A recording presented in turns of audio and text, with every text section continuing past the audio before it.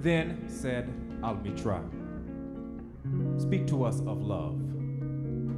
And he raised his head and looked upon the people, and there fell a stillness upon them.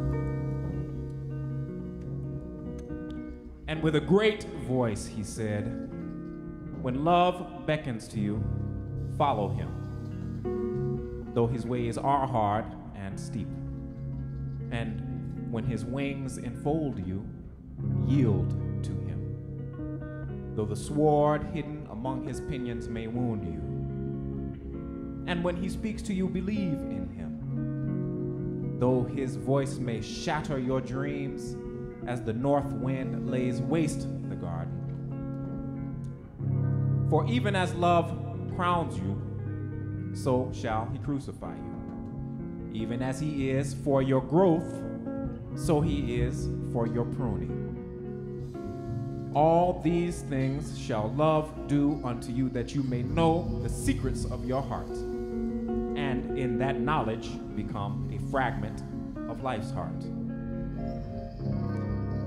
But if in your fear you would seek only love's peace and love's pleasure, then it is better for you that you cover your nakedness and pass out of love's threshing floor into the seasonless world where you shall laugh, but not all of your laughter, and weep, but not all of your tears.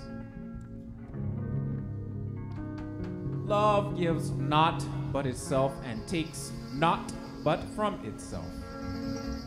Love possesses not, nor would it be possessed, for love is sufficient unto love.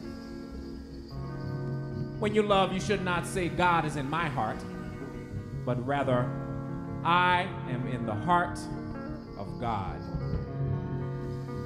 And think not you can direct the course of love, for love, if it finds you worthy, directs your course.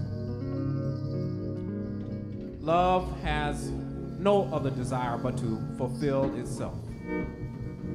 But if you love and must needs have desires, let these be your desires: to melt and be like the running brook that sings its melody to the night, to know the pain of too much tenderness,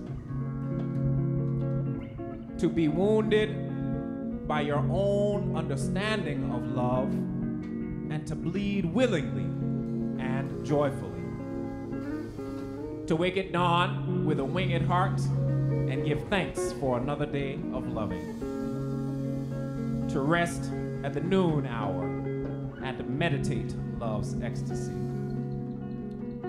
to return home at eventide with gratitude, and then to sleep with a prayer for the beloved in your heart and a song of praise upon your lips.